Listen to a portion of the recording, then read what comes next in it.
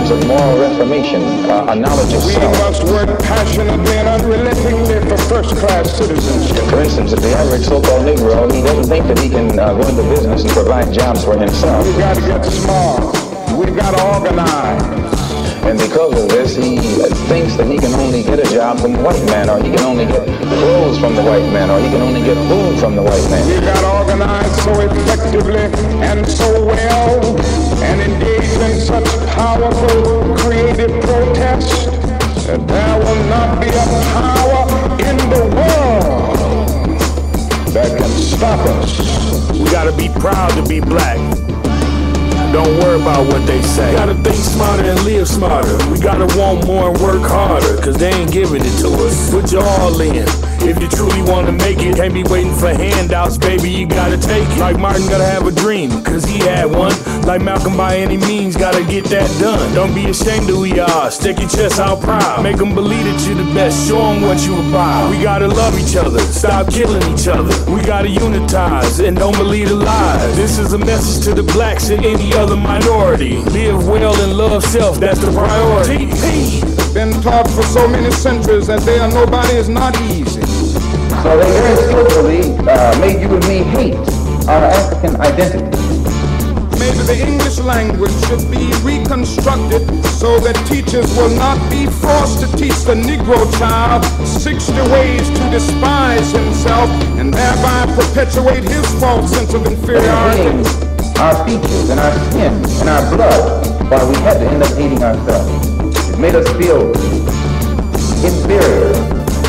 We must no longer be ashamed of being black.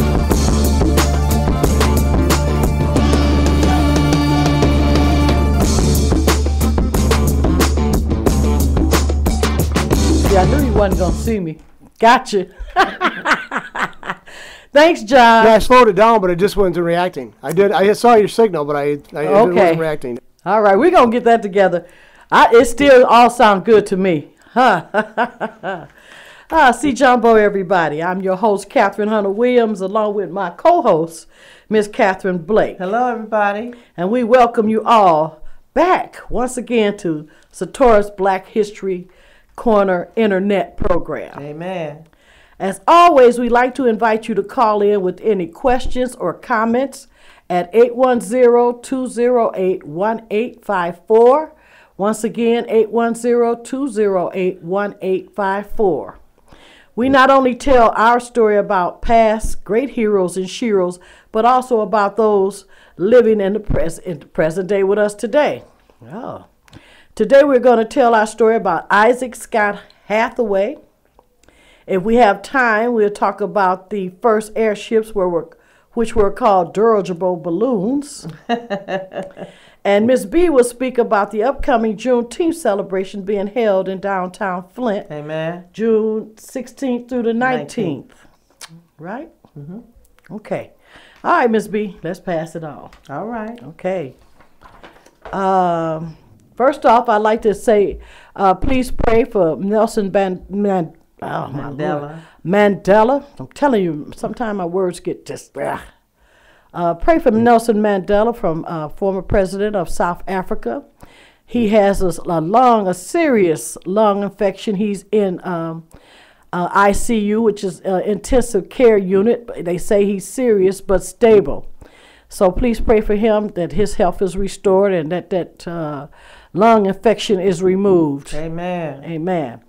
Now, I'd also like to congratulate Flint's legendary radio personality, Sam Williams, who will be honored, who was honored on, I think it was in May. Anyway, for over 50 years, Sam Williams has earned his stripes in radio. Yes, he has. And he was recognized for his broad career on the airways. The Sam Williams Sunday Morning Gospel Show is touted as the longest running and highest rated radio program in Flint. This happened on Saturday, June 15th, so that was just, wait a minute, it hasn't happened yet. Okay, y'all could go. I'm sorry. But I'm saying congratulations to him now. Sam Williams has worked for 3 radio stations, including WBBC and Wham. Wham is when I first heard him when I was a little girl. Wham. And he that was the only station that we had in the city of Flint where we could hear black music. I mean, we was proud of that. We would wait for sundown, because that's not sundown, but he would come on about 3 and stay on till sundown. And that's when we had our Wham Jam time. Yes. So I'd like to say to you, Mr. Sam Williams, congratulations. Congratulations. He's going to be honored over at the Whiting. The Whiting. The Whiting. That's a big thing. That's a big deal. Yeah. Yeah. And it's going to be Saturday, June 15th. So that's just coming up Saturday. Oh, okay. Today is the 10th. Okay. All right. So congratulations to you, Mr. Sam Williams. We're very proud of you, and we're so glad of the accomplishments and achievements that you have made in the city of Flint. And I thank you also for helping me over the years when I was out there with the museum and everything. And we also honored him, remember? Yes, I remember. At the festival for the Keep On Keeping On Community African American Festival back in the day when we was out there. Absolutely. Oh, that's still going on, too. But we'll talk some more about that. Maybe we'll have Elliot or somebody come on next month or whatever. I'll talk about it. That's next month. Yes, July. The 3rd weekend of July. I'm looking forward to it. Keep on keeping on. Yep. That's where I can go get my little, I get a lot of tops from down there. Okay. Hallelujah. All right. Thank you for that. And please, I think you could call the Whiting and get tickets to go to that. I thought it was already done, but it's not. So make sure you go and just show him, show him your support, show him your love, and get you some tickets and go and see this great, because I've never seen him honor anybody at the Whiting that I know that's black. In the city of Flint. That is our largest stage venue, in the city of Flint, as far as that is concerned, as an auditorium. And it's prominent, prestigious. Yes. So show him your support and love, and let people know, let him know how much you care for him. Amen. All right, because without Sam Williams, we wouldn't have had no music back in the day, and this was in the 60s. So y'all know what we was listening to before him? Right. Okay. All right, let's get to who I want to talk about. He is the first American African who designed a U.S. mint coin 66 years ago. Not today, but 66 years ago. His name is Isaac Scott Hathaway. Yeah, there you go. He was chosen as the first American African to design a U.S. mint coin back 66 years ago. I'm repeating myself. Then President Harry S. Truman authorized a commission for the mint to jumpstart the design of a new 50-cent piece. Hathaway received the clearance to design the coin, which featured educator and author Booker T. Washington. I wish I could get some of them 50-cent pieces. I didn't know that. I didn't know it. I haven't seen it either. Yeah. Well, there he is, who was chosen as the coin's face because Truman wanted to commemorate the life and perpetuate the ideas and teachings of Booker T. Washington. Didn't know that. Okay, Booker T. Washington was one of the founders of the Tuskegee Institute down there in Tuskegee, Alabama. So there, as you can see, that was the first American African U.S. mint coin that has a picture of Booker T. Washington. I wonder, and it's a 50-cent piece. I wonder if they're still around today. I haven't seen a 50-cent piece in years. There's a coin shop across the street from Cortland Center, right there on Court Street. We can go and find out? Yeah, you can find out. Maybe they can get you one if you want one. Oh, okay. Yeah, there's a coin shop there. They're really nice people, too. I forget the name of the place, but I've done business there. Cortland Center? Across from Cortland Center. It's right behind the Ponderosa there. Right beside. Oh, yeah, that little plaza there? Yeah, that little plaza there. Okay. Yep. Hathaway's historic moment was followed up in 1951 with another request to design a commemorative 50-cent coin featuring American African innovator George Washington Carver. What? Which he was commissioned for. That's the picture with both of them on there. Could not find the one that just had the one with just George Washington Carver on there. But that picture that you're looking at right now has George Washington Carver on it and Booker T. Washington on it. Hathaway's life began in Lexington, Kentucky. He was raised primarily by a single father.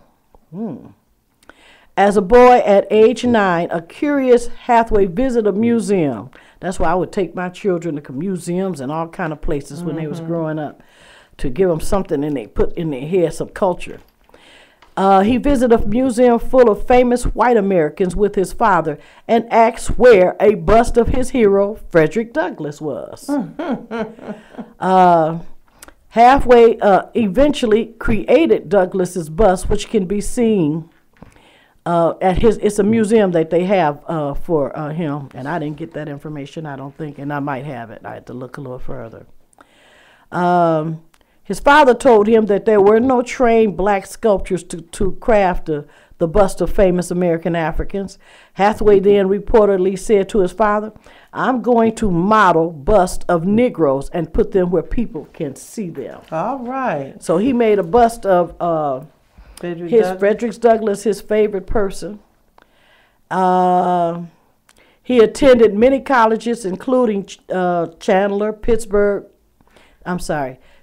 College, Pittsburgh Normal College, Cincinnati Art Academy, the College of Ceramics of the State of University of New York, the Ceramic College at the State of University of Kansas. At these colleges, Hathaway studied art, history, and ceramics, but he also developed an interest in sculpture. And upon finishing his schooling, Hathaway returned to Kentucky. In Kentucky, Hathaway worked as a teacher in an elementary school. Hathaway began to make his own pieces in his spare time. Most of Hathaway's pieces were sculptures. He is most noted for his bust of famous American Africans, including, like I said, his personal hero, Frederick Douglass. The medium of most of his pieces were plaster, but he also made some of bronze. Hathaway's success had lasting effects.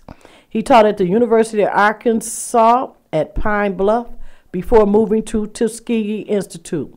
He became a founding member of the Department of Ceramics at Tuskegee Institute. He was also the first American African, as I said earlier, to design a U.S. coin. During his life, Hathaway designed 2 U.S. coins. His first coin was a 50-cent piece bearing the face of Booker T. Washington in 1946, and his second was of George Washington Carver in 1951. Hathaway's works are displayed in a museum bearing his name in Oklahoma City.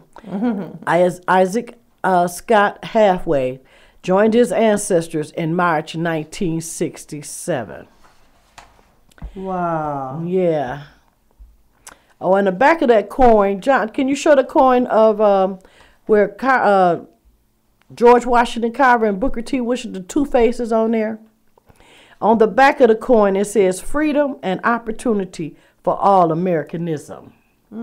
That's on the back of that coin, and it has the United States of America. It's a picture of the country on the back. So if y'all can, as John has told us, there's a coin shop right across the street from the Cortland Center behind Ponderosa.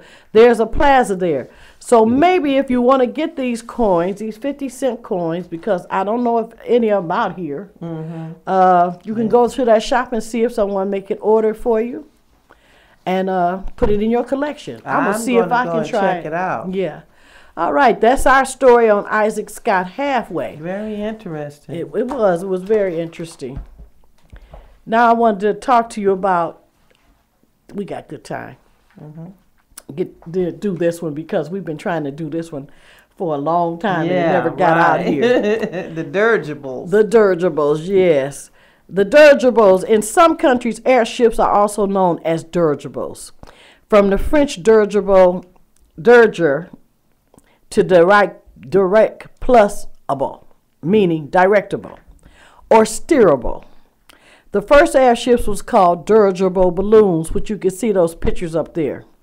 Over time, the word balloon was dropped from the phrase In modern usage, balloons refer to any buoyant aircraft that generally relies on wind currents for horizontal movement and usually has a mechanism to control vertical movement.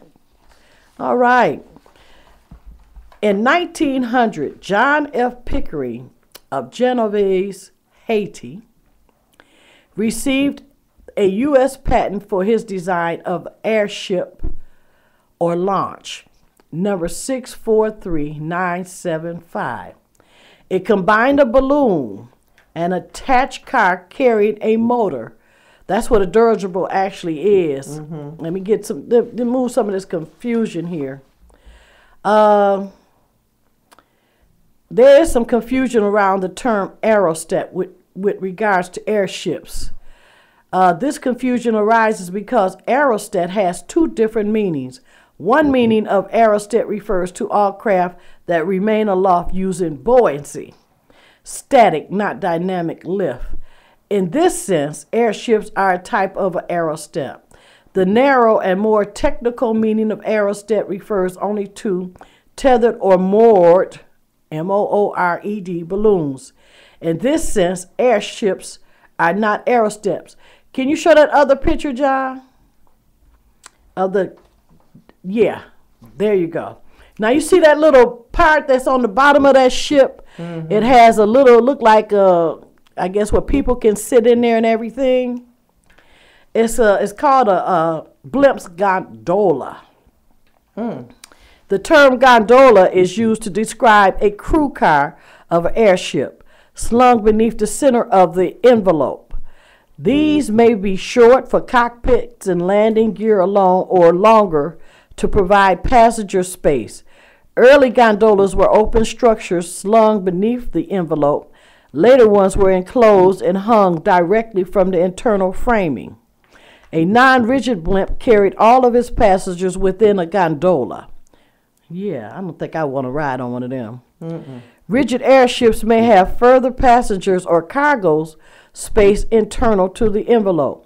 The large airship of the Graf Zeppelin, the one you're looking at, was noted for its distinctly short passenger gondola, mounted far forward so as to improve ground clearance.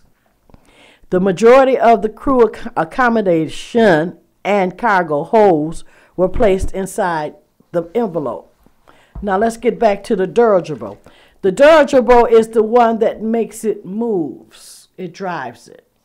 And it was invented by John F. Pickering of Genovese, Haiti. In 1900s. Wow. It combined a balloon and attached car carrying a motor and a propeller. Fans driven by the motor, air pipes provided with bent, movable outlets leading both upward and downward from the fan extending through the balloon and the bottom of the car, and means for shifting the blast of the fan to either upward or downward air pipes. The operator would also be in control of the propulsion horizontally or at any desired angle with relation to the horizon, or the turning of the same to any desired point of the compass. That is a dirigible, okay? And there's a movable dirigible because of this invention by John F. Pickering of Genovese, Haiti in the 1900s. Wow. That's our story. That's our story about the airship, a dirigible that I've been trying to tell y'all about it a long time, because when I found out that actually he was the one who had a patent for his design of an airship or launch, you know, it combined a balloon and everything, and it was the operator. It just has so many, it makes it move, provided with bent movable outlets so they could move forward or whatever to sit down and everything. And it's a whole lot more to this. You could go and find this out on Wikipedia, airships, /airships. That's to find out about that terminology and to find out about John F. Pickering. He was also born in February, wait a minute. I'm sorry. I couldn't find a bio on him. Couldn't find anything on him. But it's by an electric motor and have directional controls, and that's what he invented. That's our story of John F. Pickering. All right. All right. Couldn't find anything other than that on him, but he's related to the dirigible by having the motor, developing the motor for it. And there's a whole lot more information about this, and it's all pretty interesting. But to find that little bit of information that he did that, this makes the operator would be also in control of propulsion, the movement of the thing going forward or horizontally, propulsion horizontally or at any desired angle with relations to the horizon, or the turning of the same to any desired point of the compass. Amen. All right, so now you have the history on that. Now we're going to move and let Miss B give you some information about the upcoming Juneteenth celebration that's happening downtown Flint. Okay. Well, first of all, I would like to congratulate Rhode Island for becoming the 42nd state to recognize Juneteenth as a state holiday. So now there's 42 states. There are 8 more states to go, but I think it's Utah and Montana. They recognize Juneteenth as an observance.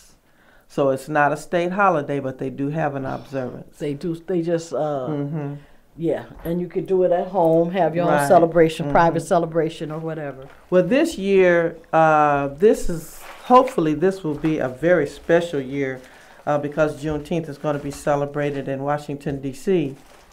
And the National Juneteenth Committee, it has petitioned President Obama to develop legislation to recognize Juneteenth as a national holiday. You think he's going to do it? Oh, yeah. He's going to do it before he come out of office. Okay. And they're really looking for him to do that this year. We know he's busy with a lot of things. And on the 19th, I believe they said there's going to be a celebration at the White House. Yeah, I heard about that. Yeah, it's going to be a celebration at the White House, and they're really looking forward to him recognizing Juneteenth as a national holiday. Would this be his first time having a Juneteenth celebration at the White House? I mean, this is his 5th year in there, right? Yes. He's been a speaker in Washington, D.C., but as far as having it on the grounds, I think this is it. This is the first time? Okay. So any recognition by a president is great. Right. Okay. Well, he wasn't president when he was a speaker.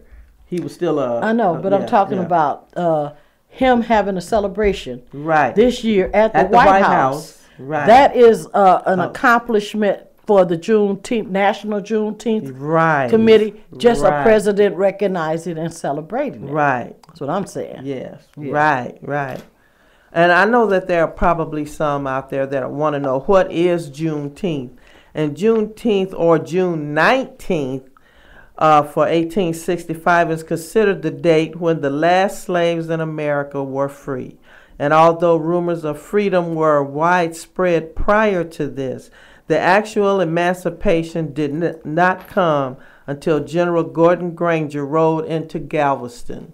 And that picture you see there is something new to me, because you see General Gordon Granger there with his troops, and I did not know till today that his troops that was a black unit. That's a black unit that's with him on there. Praise the Lord. And they call them the heroes. The heroes of Juneteenth. Wow, that is some new information for me. And just say you're never too old to learn. Nope, we're never too old. We learn something new every day.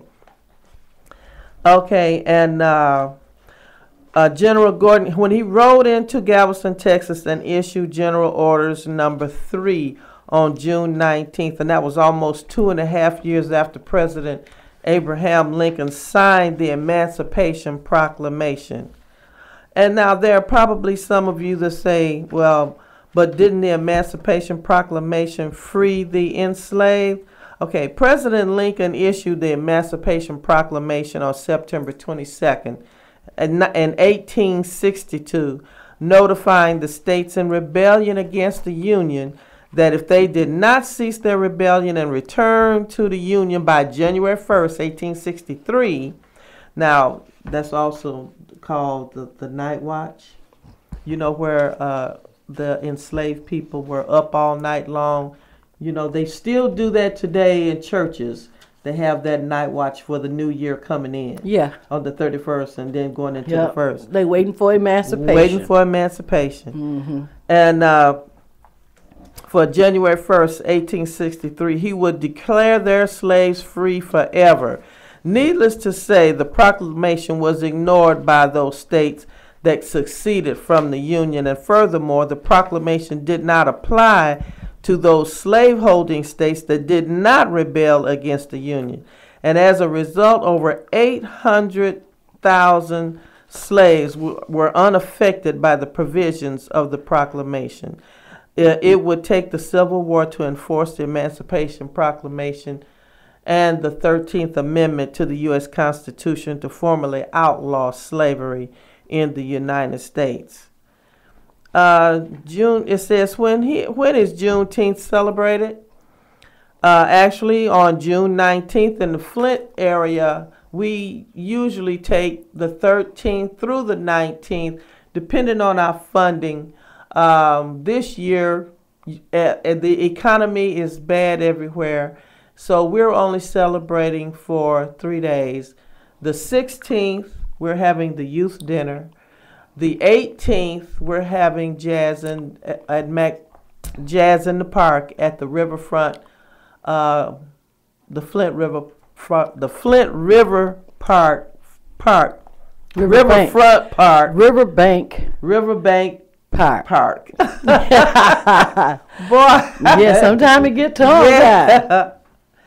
And on the 19th, we'll have the Juneteenth parade, and there also be activities going on down at the Flint Riverbank Park. The Juneteenth parade will be getting together at the Max Brandon Park on Pasadena. Now that whole week, from June 16th through the 21st, Salem Housing will be having Family Fun Week. And they're going to have all types of activities for the young people and families in Max Brandon Park. And the Juneteenth parade on the 19th will start line up at 3 o'clock. And we'll probably pull out about 5:30. We'll march from Max Brandon Park to the Flint Riverbank Park downtown, which is about a 2.5-mile march. And from Pasadena? Yeah, from Pasadena to downtown. And that is one of the biggest parades in the state of Michigan. The Flint Juneteenth parade has always been noted as a large parade. And it is in the state of Michigan? In the state of Michigan. The largest Juneteenth? No, the largest parade, period. There hasn't larger been one. Than those down in Detroit? Detroit doesn't have one. I know they don't have a Juneteenth one. That's why I'm asking you. It's the largest Juneteenth. Okay, Detroit has a lot of parades down there, and they have some large parades. That's what I'm saying. It's the largest Juneteenth. Okay, I'll go with Juneteenth, but that's not what I was told. I was told we have the Flint Juneteenth celebration has the largest parade in the state of Michigan. Really? Yes. That's what I was told. Larger than the Macy parades and all that stuff down No, in Detroit? that's not in Michigan. In Detroit? In Detroit. They have them parades down there. That's in New York. That's New York, but they have them in Detroit too. Yeah, but that's not, no. Okay. Okay. I'm just asking. Just want to make sure I got it right. And on the 16th, the youth dinner, they honor the Soweto uprising of the youth in Johannes in Soweto, South Africa. A lot of those youth were gunned down because they were protesting against the education they were receiving. They wanted a better education. They wanted better jobs. They were having a peaceful protest, and they ended up being gunned down by the South African police. So we not celebrate, we observe and we honor those Soweto youth on the 16th. That happened June the 16th of 1976. And we are instilling history in our youth to honor the youth of Soweto back from those days. There's a lot of things going. We have a jazz concert that's going to be downtown. I hope everybody in the city of Flint will participate in the parade and participate downtown. We do have a lot of entertainment for the 2 days for you. The June 18th and June the 19th. Those 2 days will be at the Riverbank Park. And June 16th, that youth dinner will be at Genesee County Community Resource Department, G-Card, on Saginaw Street at 601 North Saginaw Street. And that starts at 5 o'clock. And I think there's going to be a charge for the dinner this year, just a couple of dollars. The economy is bad, so there's going to be a surcharge added on to the dinner. But there are a lot of things going on, and we hope you enjoy the Juneteenth celebration wherever you are. And just remember that, I got a little acronym I wanted to say about Juneteenth too.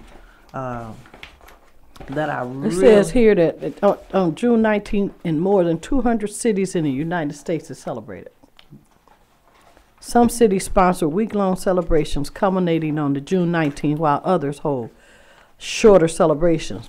But I also want to comment on this. It says here, why not just celebrate the 4th of July like other Americans? Well, where were black people? They were still enslaved on the 4th of July. And what was that? 1776. Mm-hmm. You were not free until 1865. Yep, it said blacks do not celebrate the 4th of July in honor of American Independence Day, but history reminds us that blacks were still enslaved. Right. When the United States obtained its independence. It also, it says, it symbolizes the end of slavery. Juneteenth has come to symbolize for many American Africans what the 4th of July symbolizes for all Americans, freedom. Mm-hmm. Now, we're not telling anybody not to celebrate the 4th of July because we are all Americans. But people of African descent, you must remember your people were enslaved at that time. They were not free. And you were not counted as a human being. A full human being. You were only counted as 3/5 of a human. Read what Frederick Douglass has to say about it. Just go on the internet and find out the speech Frederick Douglass had about the 4th of July. Right. There's nothing for us really at that time. No, but that was not for us. All Americans in this country, as you said. Right. And so we do celebrate too alone. Well, we want people to remember our ancestors who survived the inhumane institution of bondage, as well as demonstrating pride in the marvelous legacy of resistance. Remember that resistance and the perseverance that they left us. And I wanted to give you this here about Juneteenth, this acronym. Juneteenth, Juneteenth. Juneteenth, J, represents the joy of freedom, a chance for a new beginning. U, unless you expose the truth about African American slave experience, Americans won't truly be free. Amen. N, never must we forget our ancestors' endurance of one of the worst slave experiences. John, could you put that picture history. of Juneteenth up, the emblem again? E, Yes. Every American has benefited from the wealth blacks created through over 200 years of free labor, and Juneteenth allows us to acknowledge that debt. T, to encourage every former slaveholding state to follow Texas and Oklahoma's example and make Juneteenth a state holiday. Now, in Texas and Oklahoma, what they're saying, their state holiday, business is closed. You have a day off from work. Now, it's exactly whether they have paid holiday off, I don't know that. Yeah. But I do know that at least they are. You're right. And they don't do that here in Flint. You have to take it. You just have to say, I'm not going in. I'm celebrating my holiday. Well, the holiday celebrated for a state holiday here is that Saturday. It's not necessarily the 19th. It's the third Saturday of the month. Okay, so everything's closed anyway. Or on that Saturday. Right.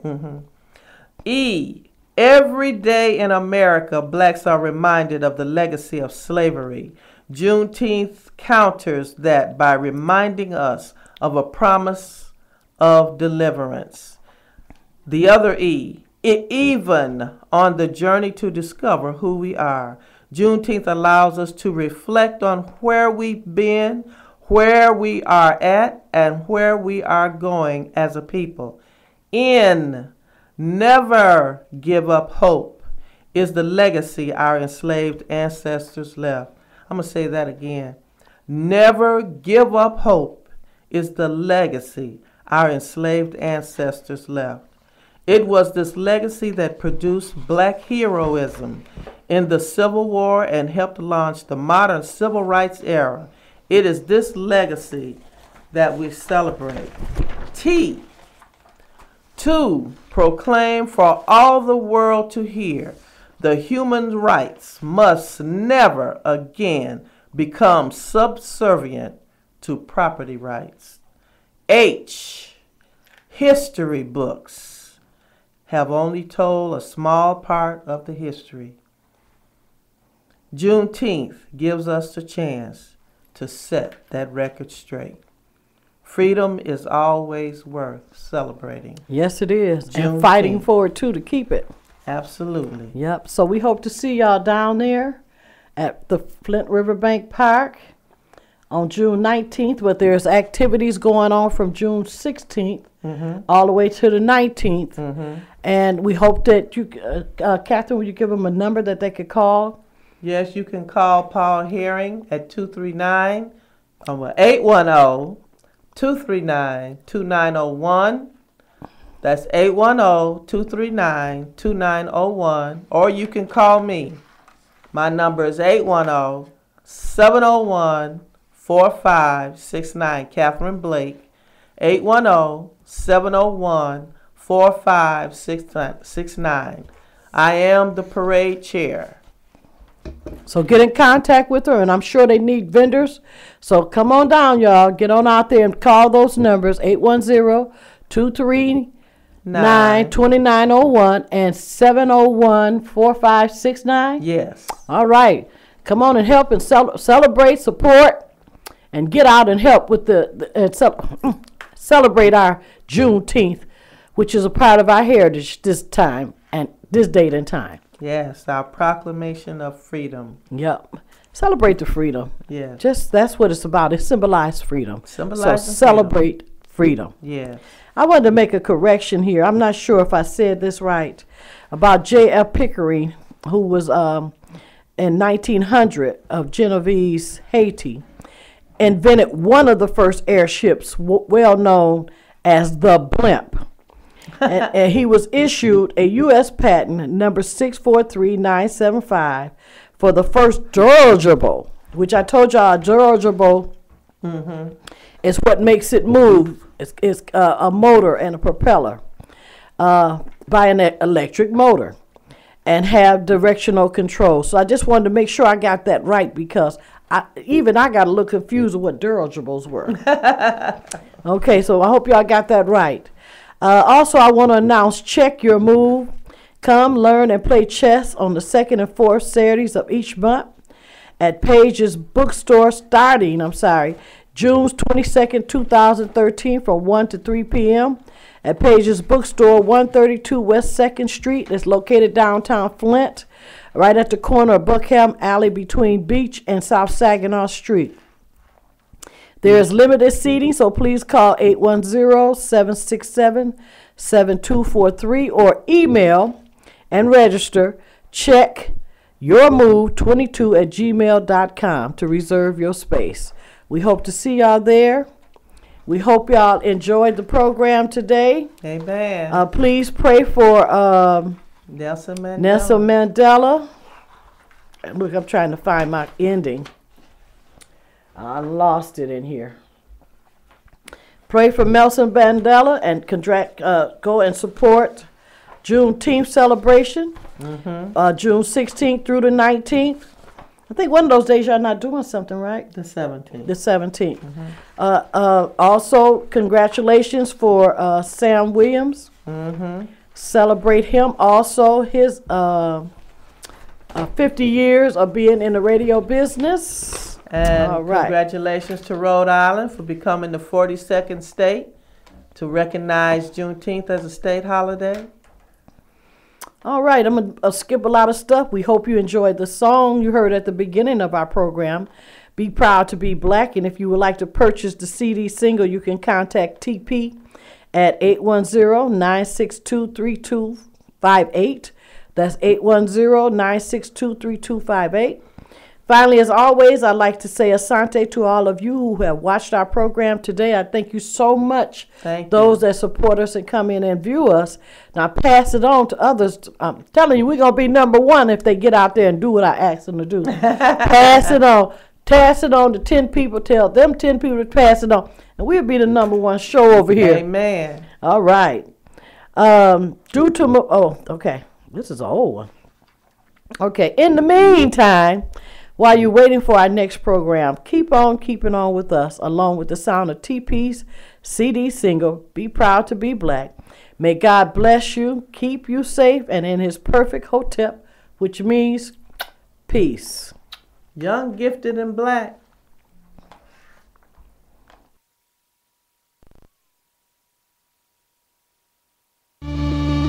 The importance of moral reformation, a knowledge of We self. must work passionately and unrelentingly for first-class citizenship. For instance, if the average so-called Negro, he doesn't think that he can go into business and provide jobs for himself. We've got to get smart. We've got to organize. And because of this, he thinks that he can only get a job from the white man, or he can only get clothes from the white man, or he can only get food from the white man. We've got to organize so effectively and so well and engage in such powerful creative protest that there will not be a power in the world that can stop us. We gotta be proud to be black. Don't worry about what they say. We gotta think smarter and live smarter. We gotta want more and work harder, cause they ain't giving it to us. Put your all in. If you truly wanna make it, can't be waiting for handouts, baby, you gotta take it. Like Martin gotta have a dream, cause he had one. Like Malcolm, by any means, gotta get that done. Don't be ashamed of who you are, stick your chest out proud. Make them believe that you're the best, show them what you about. We gotta love each other, stop killing each other. We gotta unitize and don't believe the lies. This is a message to the blacks and any other minority. Live well and love self, that's the priority. Been taught for so many centuries that they are nobody is not easy. So they very skillfully made you and me hate our African identity. Maybe the English language should be reconstructed so that teachers will not be forced to teach the Negro child 60 ways to despise himself and thereby perpetuate his false sense of inferiority. Our features and our skin and our blood, why we had to end up hating ourselves. It made us feel inferior. We must no longer be ashamed of being black.